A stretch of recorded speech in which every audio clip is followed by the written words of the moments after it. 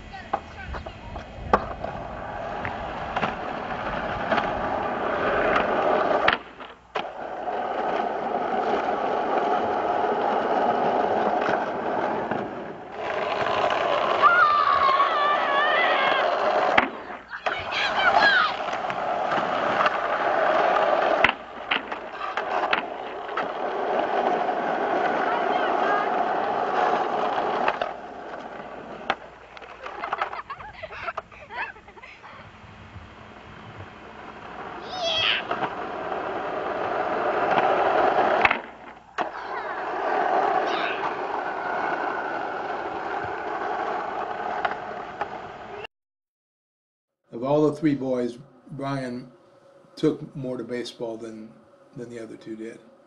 And he played baseball from the time he was 4 until he was a junior in high school when he started playing guitar. And he and would I would help coach the team, and part of the time it was like coach pitch, and the boys had to swing at a ball that was thrown at them, not on a tee. And one season I got to be the pitcher, and so when I was pitching, it was always how well could I throw the ball to where it would hit their bat by accident. So, and then part of the time, those kids, they were so young, and they really didn't understand the game the way that they would later. And sometimes they would hit the ball and then run to third base. You'd have to yell at them to run to first base.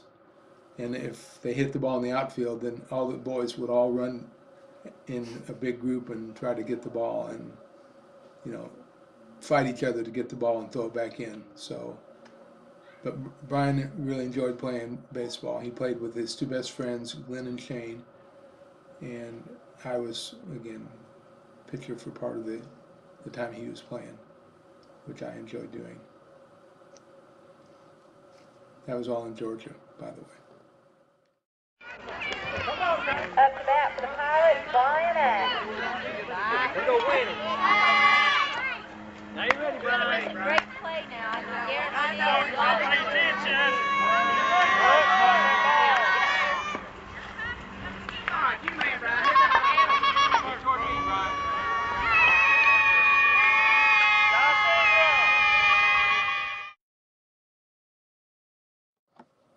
When we were in Georgia, we lived outside of Atlanta, and it was pretty close to go to a park they called Stone Mountain Park, and it was a great big rock sticking out of the ground about 2,000 feet, and one of the sides of that rock was a hiking path, and people would just hike up to the top of the mountain on that hiking path. And I remember David, every time he would want to walk up, he'd get a stick, like a staff, and he would walk up the path with a stick. Stephen was a little bit older by then. He was like 12 or 13 years old. But Brian was only 4. And every time we went up the mountain, I had to carry him on my shoulders. And we got pictures of that on our wall here. He would never walk up. It was always, Daddy, carry me. So that's what we would do. It took us about 30 minutes to walk up and about 20 minutes to walk down.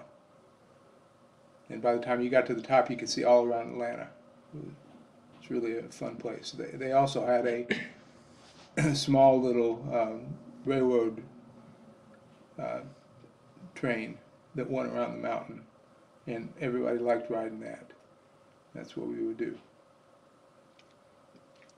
Sometimes in the evenings they would have a laser show. They would have laser lights on the side of the stone mountain, where there were carvings of people that were prominent in the Confederate War, in the Civil War for the Confederacy. And so they would have music, and these laser lights would sort of um, trace various images on the rock.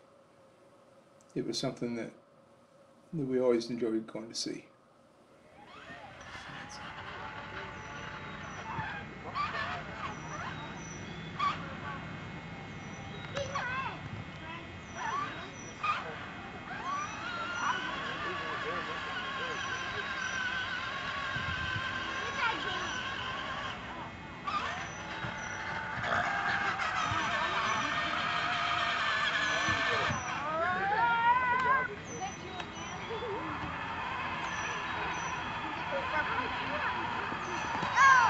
You're out! You're in the first, you're out! Well, you were safe! Safe! My daddy was safe! Bye. When we moved to Michigan in 1990, that summer we bought a house that didn't have air conditioning in it. And that summer, it was so hot one day, we decided to get in the car and just drive. And so we drove up to a place called Bad Axe. And when we were outside of Bad Axe, there happened to be a road sign that said Bad Axe was 3 miles away. And so all three of the boys got out of the car and we took their picture under the Bad Axe 3 sign. So we had 3 bad axes in the picture. It was epic. Anyway, so after that day, we finally got air conditioning in the house, so we could survive in here. We also went to Chile in 1988 and again in 1991. And the time I went in 1981, Stephen went with me. And that was his first exposure to any kind of ministry. And I kind of felt like that's kind of what fueled his heart for ministry, the fact that we went on that trip in 1991. He was 16, and all the girls down there just fell in love with him. And they all gave him a great deal of attention, and he liked that a whole lot. Mom and I always would help sponsor youth events. So if the youth group was doing something, and it would depend upon the age of the kids, you know, who was involved. Until we got up here to Michigan, because Brian was always involved. Mom and I was always going, and Brian was a little bit young for it, but he always went. Even though, you know, David and Stephen were a little bit older. So those are whatever the youth were doing, that's what we were doing. I said earlier, when I was a little boy, one of the things that I really liked was the product of a car. And so I was really happy to be able to have a job that was in the car business. And there were a couple of really significant things that happened when I was working for GM. I got to work with what they call launches, which is when you take a product that's just been designed and you get ready to sell. You start building it. And when all that happened, there's a whole lot of problems. Just the right thing for a good engineer to be involved in. And so that's what I did, is I helped solve the problems at launch for interior parts of the car, seats and moldings on the inside, and all where the instruments are mounted, and the carpets in the top of the inside, what they call the headliner. That's what I did. And I really enjoyed every bit of that. I also took her to Canada one time. You know, when I was working, she was in the hotel, just reading. That particular hotel in Canada had nice little activity area, so she could do other things other than just read. This is Toronto. Yeah, I think you took me to. yeah, it was in Toronto. There was a McDonald's attached. Was there? Yeah, or some sort of shopping mall with a McDonald's. Okay, so one other thing that we got to do is we got to take David and Brian both to the Grand Canyon on one of the trips I made out to Phoenix, Arizona. And, you know, that's an awesome place to go to. You know, I remember. yeah. California Angels spring training. That was 1994 when we did that. Got to meet Rod Carew. Brian got to meet Rod Carew, he said, one of the best slap hitters of all time. You know, he would swing the bat just a little bit, and then he could always just hit the ball. He and Tony Gwynn, they could just hit the ball, no matter where. So they're really good hitters.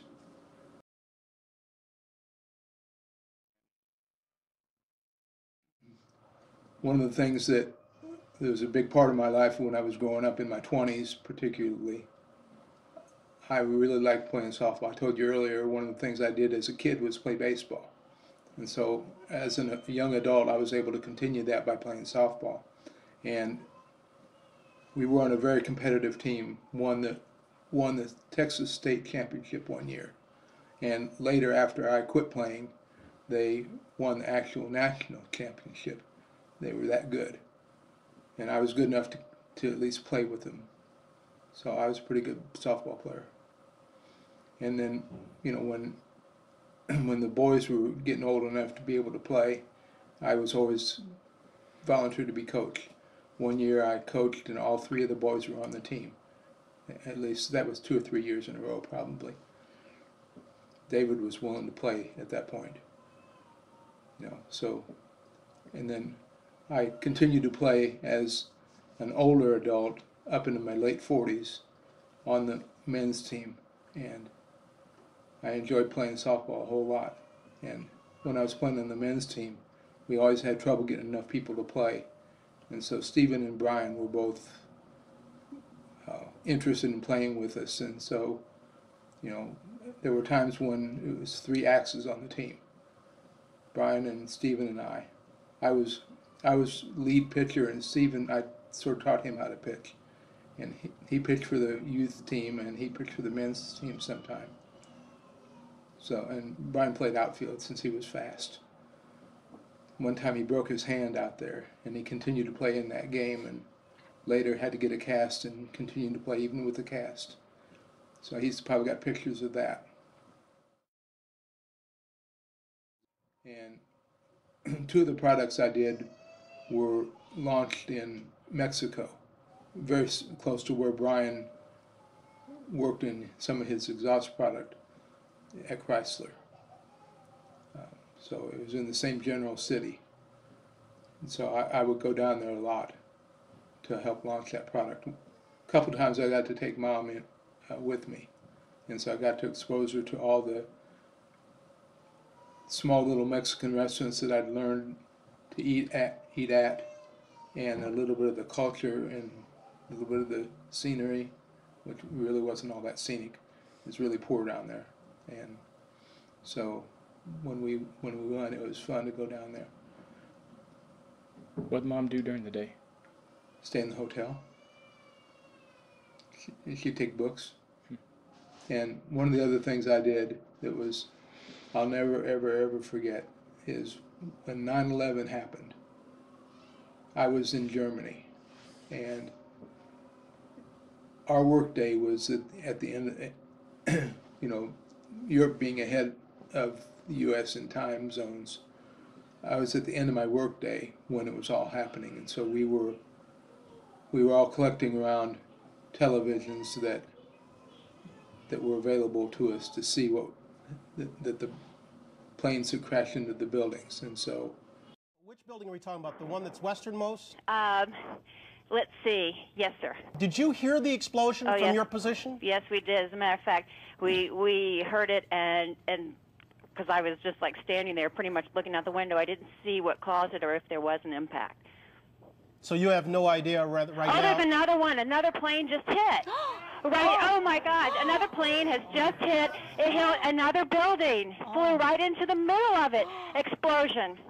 My God, it's right in the middle of the building. This one into the East Tower. Yes, right in the middle of the building. And right now, You know, we were, everybody was afraid of what might happen afterwards, not knowing that it was only going to be like 5 planes hijacked. Nobody understood the scope of what was going to happen, and we were in Russelsheim, Germany, when all that was happening. And the people that were in charge of us told us, well, y'all just stay together. Don't go running around on your own. And so we walked to our dinner time every night as a group, and we were also told, when you call home, don't say anything specific about where you are or what you're doing. Just be very vague. Just say, we're okay, and you know, there's plans being made to get us home, because they closed all the airports at that time. And it was, GM had to charter a big, really typical of a regular commercial airliner. That's how they got the group of people that were over their back. And there were several people, because it happened to be the same time as a Frankfurt auto show over there.